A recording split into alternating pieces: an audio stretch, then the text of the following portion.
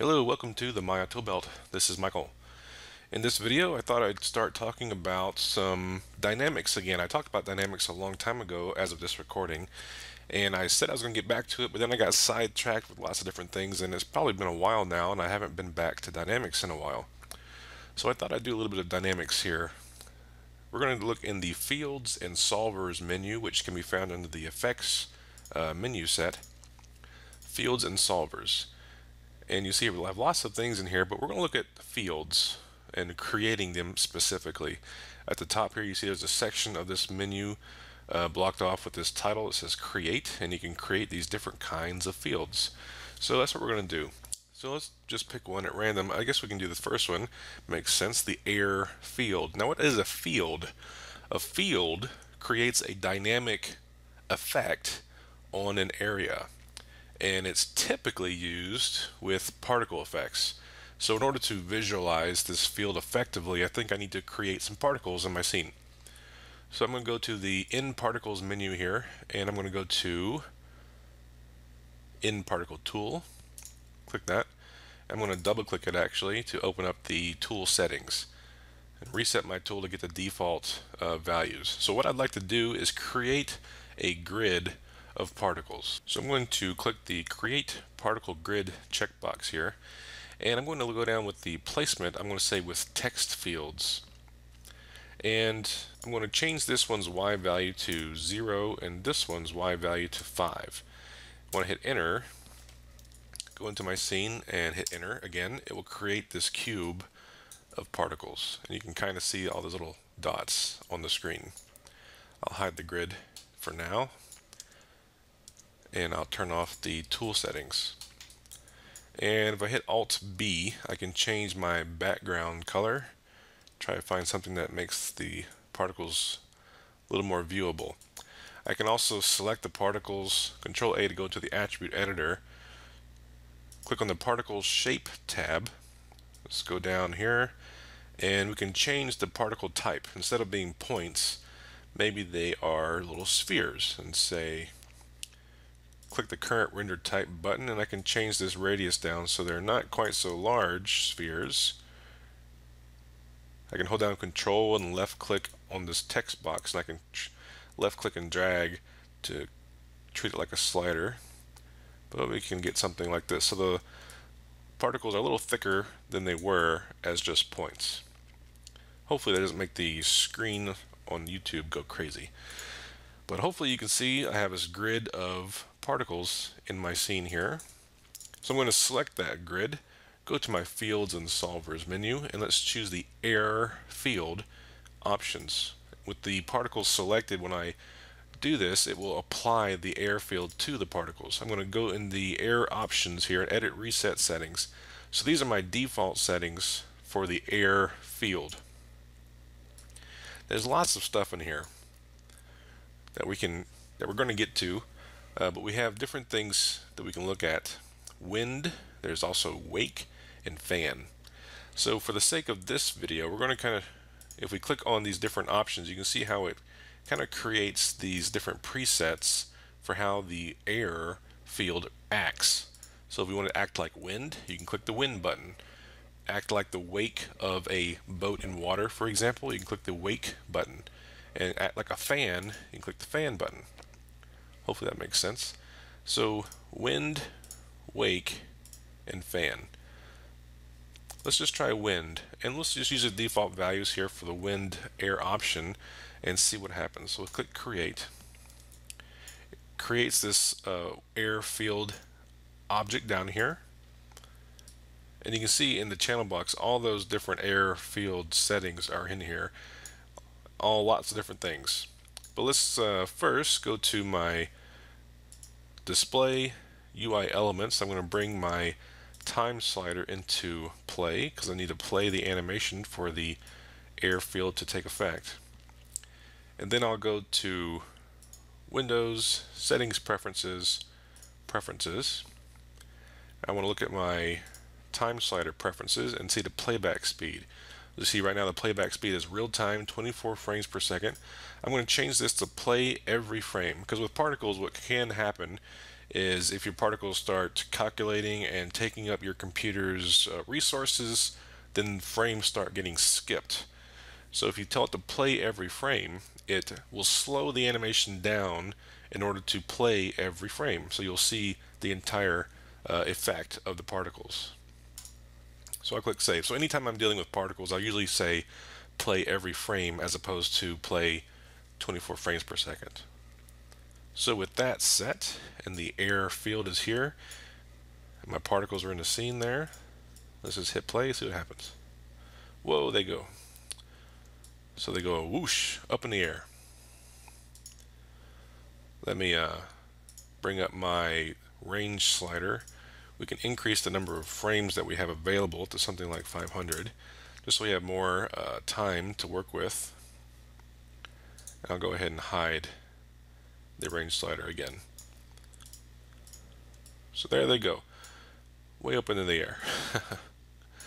So if I select my air field again, you can see over here in the settings lots of different things. But let's go back to the Fields and Solvers air options and kind of see what's going on here.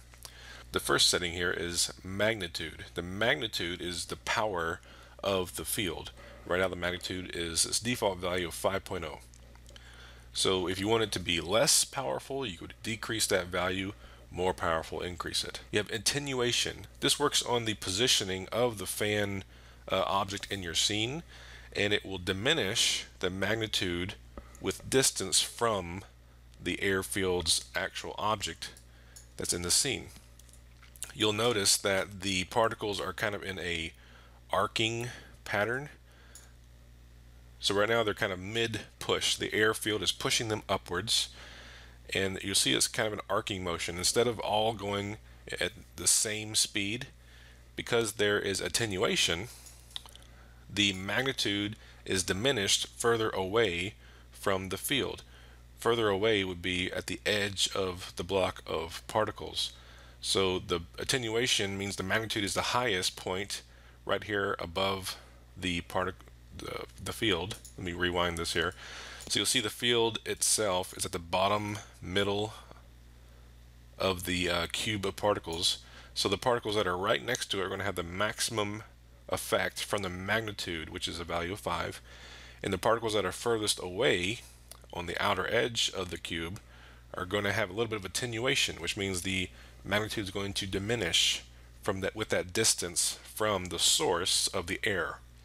So when I hit play and stop it again real quick, you can see that there's like a dome effect on the base of this cube of particles. So the magnitude is the strongest at the middle of the dome, where it was closest to the airfield itself. If I rewind this, let's say I move my airfield over here, hit play again, and now if we look at our particle block, you can see that dome of influence, that kind of dome of blank space is now centered over here. That tip of that dome, you can see it now, it's following off this way toward the outer edge of the cube, going this direction away from the airfield's position. That's the attenuation value. Then we have direction, X, Y, and Z. And this is the direction of the airfield, like the wind. Remember, we're dealing with the wind setting here. So this is acting like wind. And the wind direction is Y1, which is up, which is why the particles are moving upwards to begin with. If we rewind this, and over here in the channel box, look for our direction values. Here they are, X, Y, and Z. You'll see direction Y is 1. If I type 0 here and actually press play right now, you'll see nothing happens because there is no direction to the wind. If I say, let's say -1 in the X and -1 in Z, it should then move in a diagonal direction, negative Z and negative X, which would be this direction, I believe. Hit play. There they go. So it's being pushed in that direction. You can again see that attenuation effect with the magnitude applied to the airfield. Rewind that.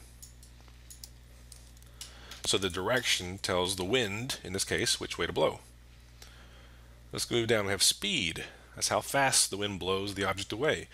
If we affect that value, speed of 0.5 right now, say 0.1. Makes it slower, of course. It will play. You can see it blows away much slower. This also kind of works in conjunction with magnitude, because again, magnitude is that power effect. If we change the magnitude down to 1 also, which is a low magnitude and a low speed, we're going to get a much slower effect, like this. So magnitude, again, is the initial power, and then speed is kind of affected by the magnitude in that way. Then we have inherent velocity. That's the amount of the field's velocity to add to the flow. Right now the velocity is at 0. Okay, so what I've set up here is to demonstrate inherent velocity. So we're talking about the inherent velocity of the field itself. So what I've done here is I've animated the field to move between these two spots here. You can see the little fan icon of the field itself moving. So I've animated the field, and rewind that back to frame 1 here. So inherent velocity now is set to 0. So my magnitude, I've lowered down to 1, so it's a bit less, and hit play. So you can see as the field moves past the cube of particles, those particles are being affected. And I can increase that magnitude a little bit just to get better visualization here. Alright, so there they go. And that's with the inherent velocity set to 0. Now if I change this inherent velocity to say 2, rewind and play, you can see the difference. The particles suddenly flew that way because it's taking into account the movement of the field.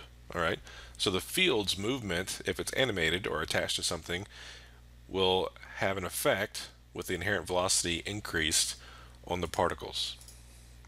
So because my field is moving, then the inherent velocity set to 2 kicks in and makes the field of particles react differently. If I take this inherent velocity again back down to 0, rewind and hit play, you can see that that movement of the field did not really affect the particle movement. So that's what inherent velocity is. So again, that's magnitude, attenuation, direction, speed, inherent velocity. And those are the kind of the basic settings that you usually will deal with when working with air, the air field.